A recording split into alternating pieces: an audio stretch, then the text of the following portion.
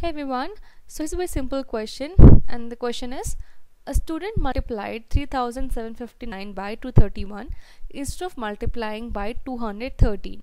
How much was his product greater than the correct product? So by mistake he has to multiply with 213, but he multiplied with 231. So they're asking us the product was how much greater. Product means multiplication. You have to multiply these two numbers and you have to get the result. So how much more was the answer, how much greater it was. So there are two ways of solving it. I'm going to show you the first method. So the first method is quite lengthy one. So here is a first method.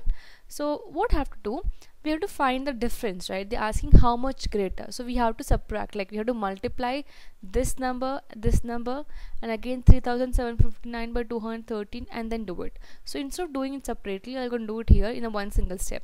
So 3759 multiplied by 231 minus 3759 multiplied by 213.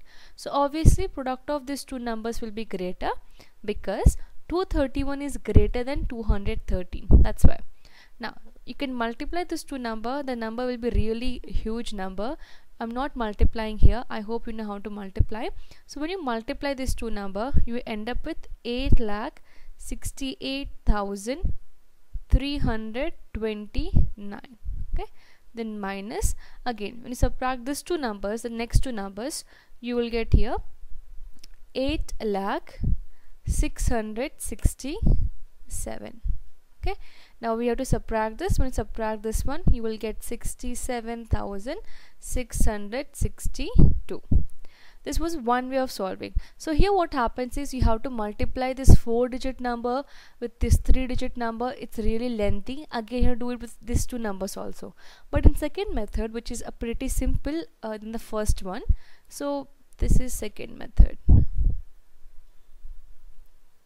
So here what you can do is, like we have to multiply 3759 multiplied by 231 minus, again same thing, 3759 multiplied by 213.